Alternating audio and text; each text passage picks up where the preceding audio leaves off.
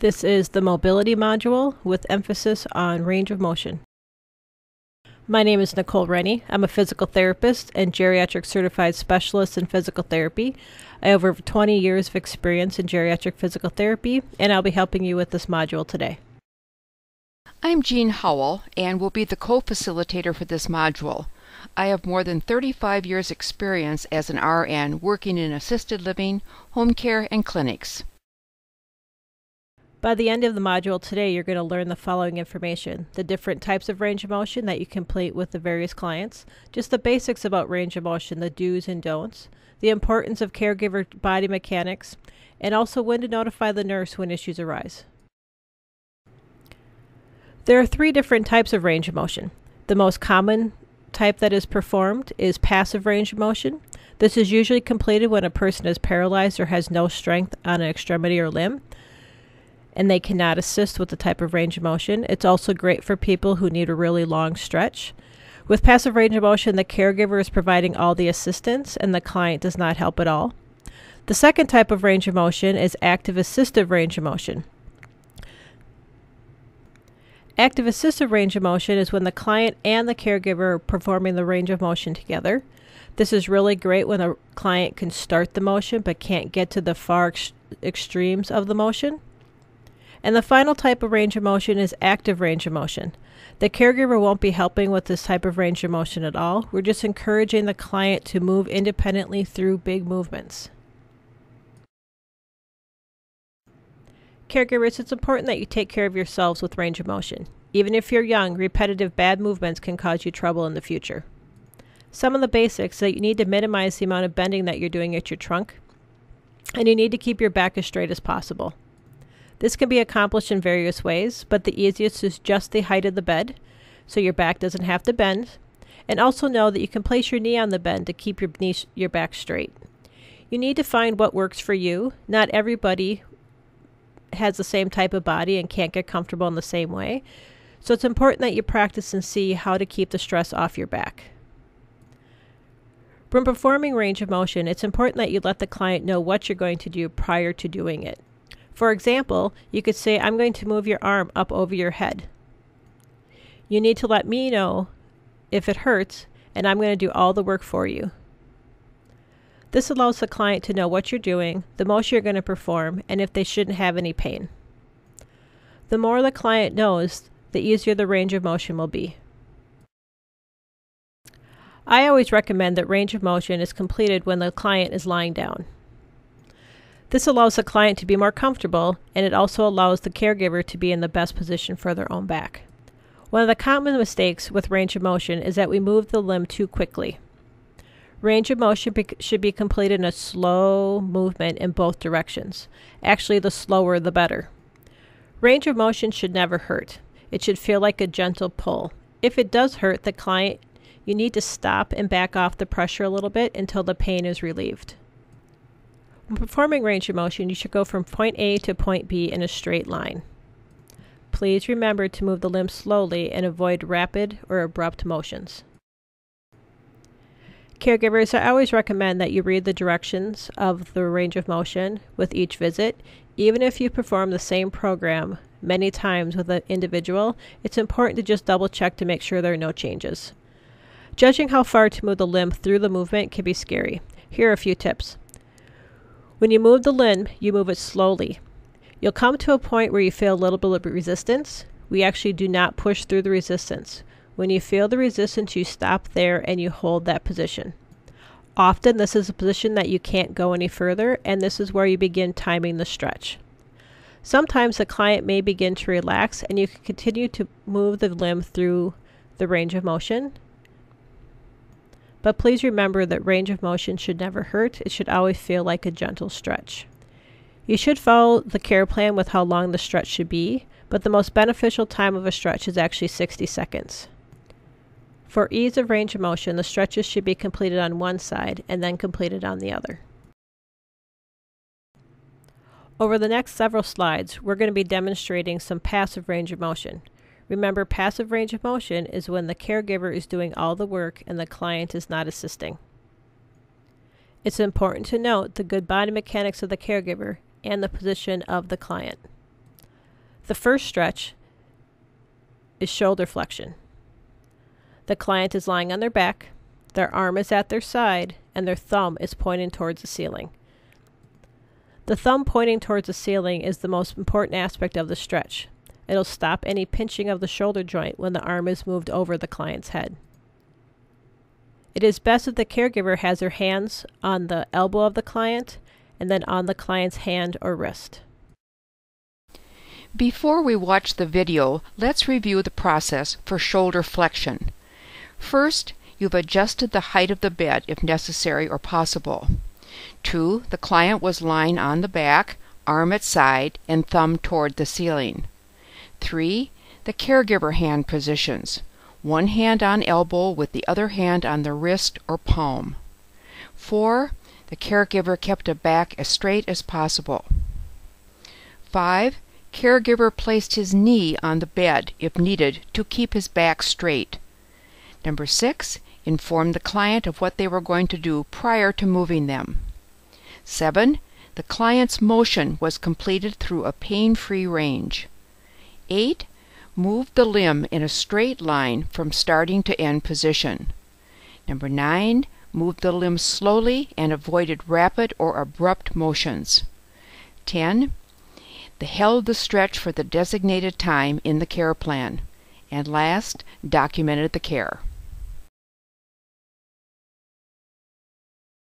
So Jenny, we're going to do some range.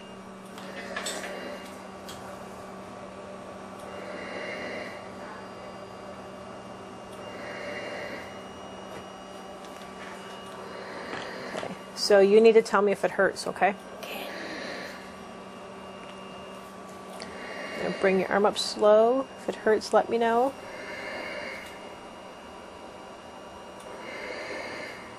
Yeah, it's hurting. Okay. Just going to hold it right there. Any better? Yeah, no, it's good. Okay.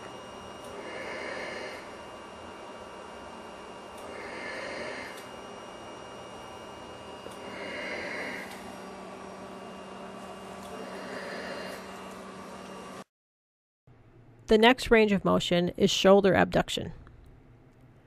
Note that the client is lying on their back, their arm is at their side, and their palm is facing up towards the ceiling. The palm position is very important because it's going to stop the pinching in the shoulder joint. This stretch is great for dressing. It helps keep the shoulder limber so you get their clothes on and off. Caregivers, once again, it's important that you have your hand on the client's elbow and then either on their hand or wrist. Please remember to move slowly through the range of motion. Again, before we watch the video, let's review the shoulder abduction procedure. 1. Adjusted the height of the bed if necessary and possible. 2. Client was lying on his back, arm at side, palm turned upward toward the ceiling. 3. The caregiver hand positions. One hand stabilized the elbow with the other hand on the wrist or palm. 4. The caregiver kept his back as straight as possible. 5. Caregiver placed knee on the bed if needed to keep his back straight. 6. Informed the client of what they were going to do prior to moving them. 7. The client's motion was completed through a pain-free range. 8. Moved the limb in a straight line from starting to end position. 9. Moved the limb slowly and avoided rapid or abrupt motions. 10. Held the stretch for the designated time in the care plan. And 11. Documented the care.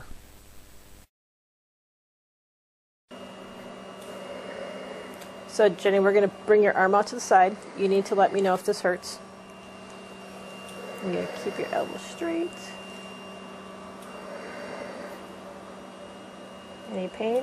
No. There, right there. Okay. Going to back off a little bit.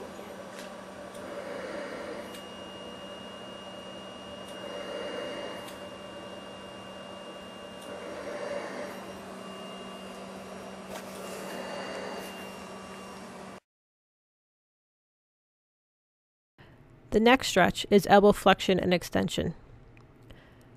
This is important to assist with feeding and also helps with getting people dressed. Once again, the client is lying on their back, their arm is at their side, and their palm is turned up towards the ceiling.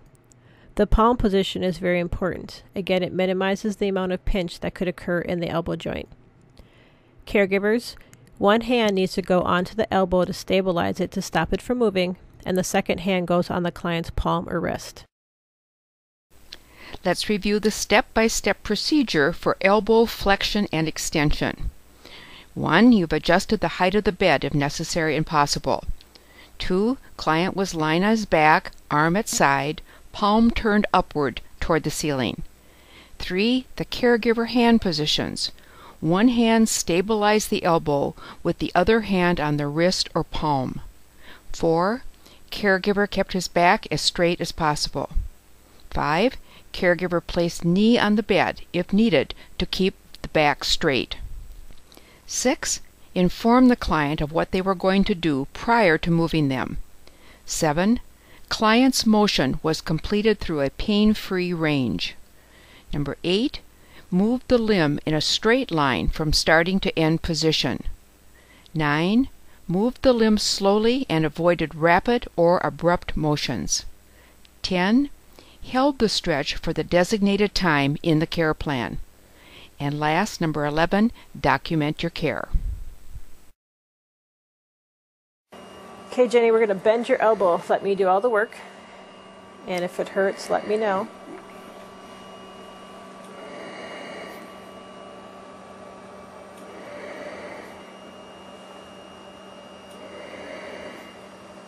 Wow, is that tight? Any pain?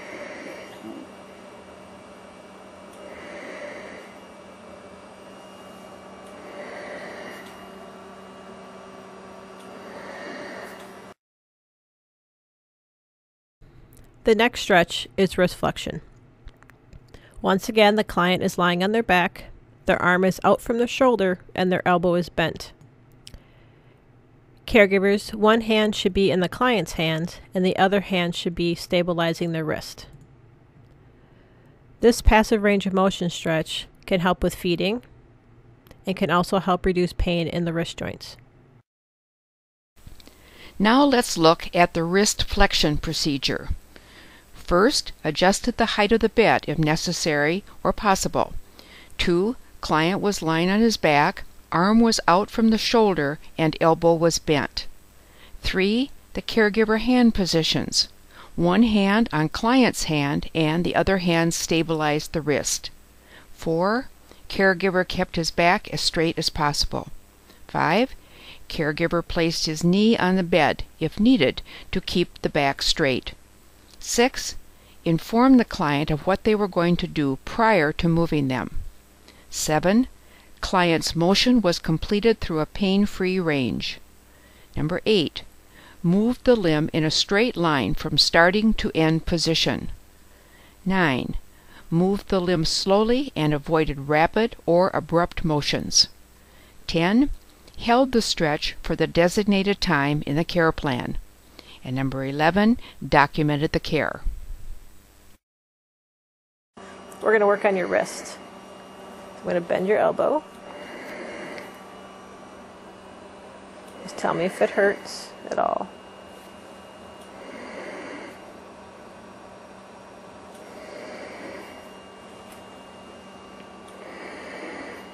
Any pain?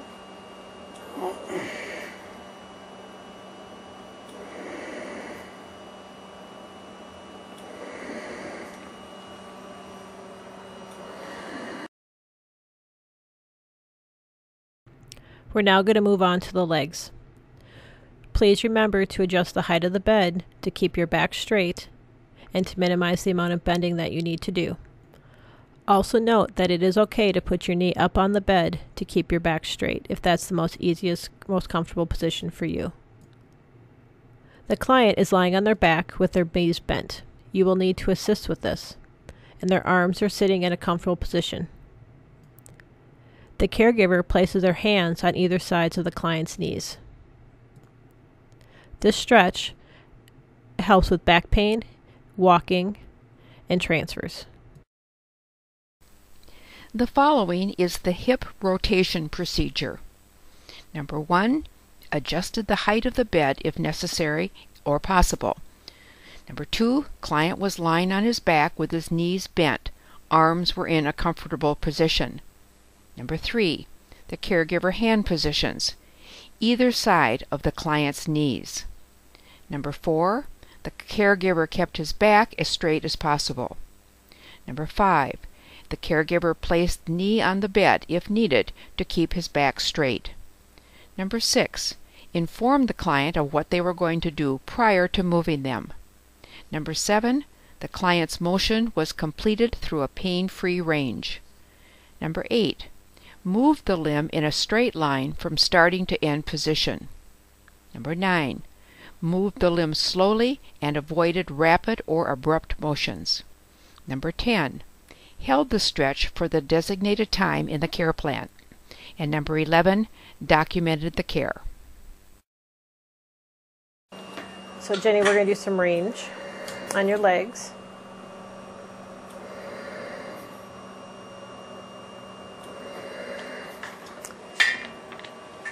So I'm going to bend up your knees, okay?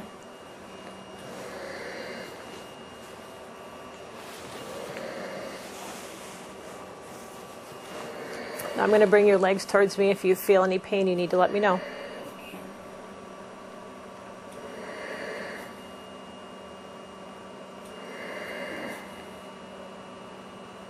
Any pain? No.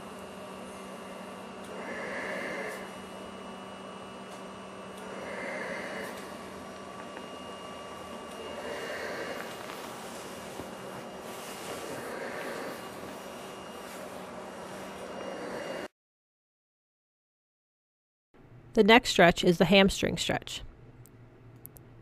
This stretch helps reduce back pain and also helps with walking and transfers.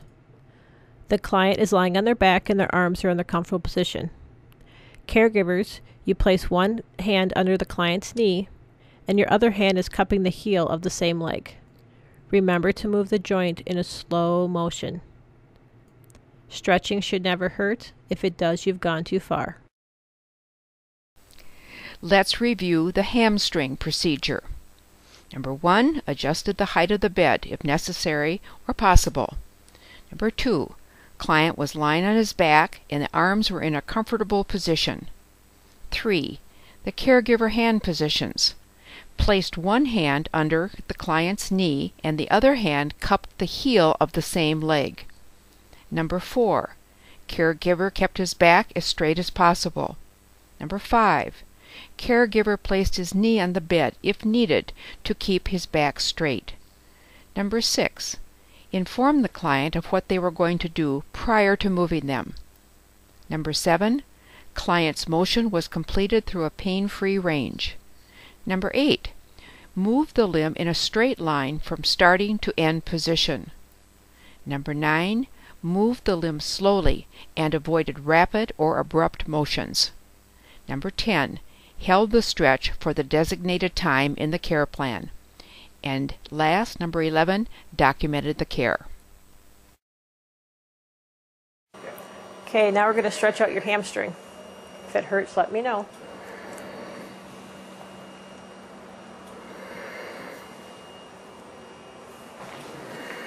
Okay, I'm going to straighten your knee.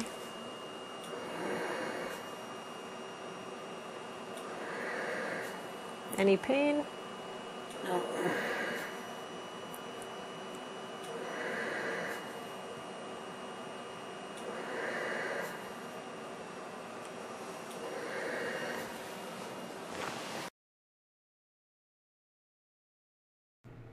The next passive range of motion stretch is hip flexion.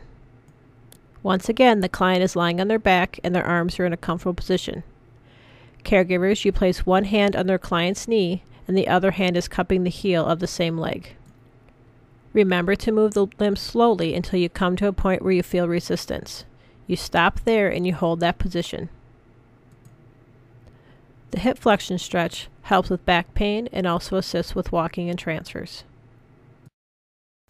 Let's review the hip flexion procedure before we watch the video. Number 1, you've adjusted the height of the bed if necessary or possible. Number 2, client was lying on his back and his arms were in a comfortable position. Number 3, the caregiver hand positions. Placed one hand under the client's knee and the other hand cupped the heel of the same leg. Number 4, the caregiver kept his back as straight as possible. Number 5, caregiver placed his knee on the bed if needed to keep his back straight. Number 6, informed the client of what they were going to do prior to moving them. Number 7, the client's motion was completed through a pain-free range. Number 8, moved the limb in a straight line from starting to end position. Number 9, moved the limb slowly and avoided rapid or abrupt motions. Number 10, held the stretch for the designated time in the care plan. And number 11, documented the care. So now we're going to stretch out your hips a little bit. So I'm going to bring your right knee up towards your chest. Let me know if it hurts at all.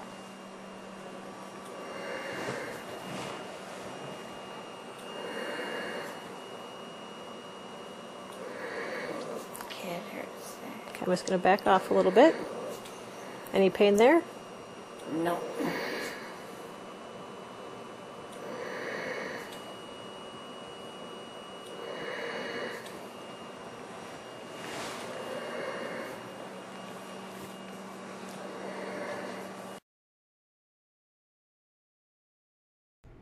The final stretch we're going to be demonstrating is the ankle stretch.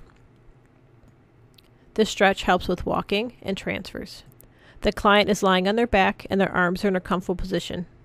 Caregivers, it's very important that you note your own body position in this stretch. Caregiver, you're going to cup the client's heel and rest your forearm against the ball of their foot. Your opposite hand steadies the ankle by placing your hand on the leg just above the ankle. Remember to use your own body weight to perform the stretch. Before we watch the ankle stretch video, let's review the procedure. Number 1, you've adjusted the height of the bed if necessary or possible. Number 2, client was lying on his back and his arms were in a comfortable position. Number 3, the caregiver hand positions. Cupping the heel of the client, forearm rested against the ball of the client's foot. The other hand steadied the ankle by placing the hand on the leg just above the ankle. Number 4, caregiver kept his back as straight as possible. Number 5, caregiver placed his knee on the bed if needed to keep his back straight. Number 6, informed the client of what they were going to do prior to moving them. Number 7, the client's motion was completed through a pain-free range. Number 8, moved the limb in a straight line from starting to end position. Number 9, moved the limb slowly and avoided rapid or abrupt motions. Number 10, held the stretch for the designated time in the care plan. And number 11, documented the care.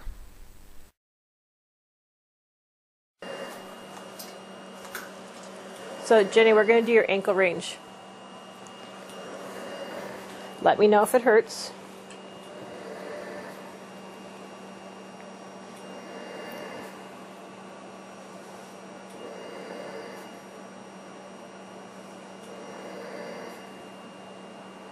Any pain?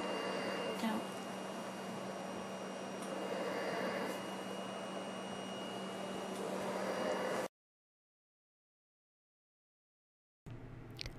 If the client has a lot of spasticity or tightness or tone, it's important that you avoid the bottom of their foot.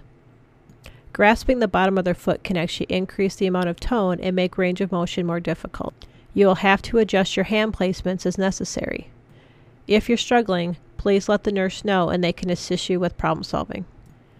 If during the initial stretch you get a rapid movement or a tapping motion in the ankle or joint, it is okay to stop the range of motion. The solution is to slightly bend the joint above the one you're working on. What this does is it relieves the pressure on that joint and the clonus or tapping actually stops. If the clonus or tapping continues, please notify the nurse. Range of motion is typically completed daily by caregivers. Because of how frequently range of motion is done, it's important that you notify the nurse if you notice any changes with the range of motion. Specific things that you should be watching for is increased tightness.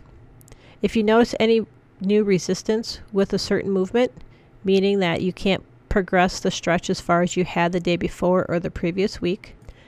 And if the client is complaining of any new pain with the movement. I strongly recommend you check the care plan to see what the previous range of motion progressions were and notify the nurse if you see any changes.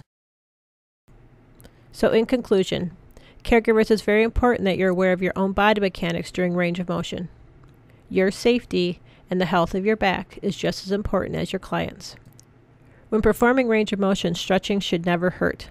It should feel like a gentle pull. If it does hurt, you need to back off on the stretch and hold that position for the set time. Always move the client's limb in a slow, deliberate motion from point A to point B. We'd like to thank you for your time. Please ask your RN if you have any questions. When you are ready, please complete the knowledge and demonstrated skill assessment.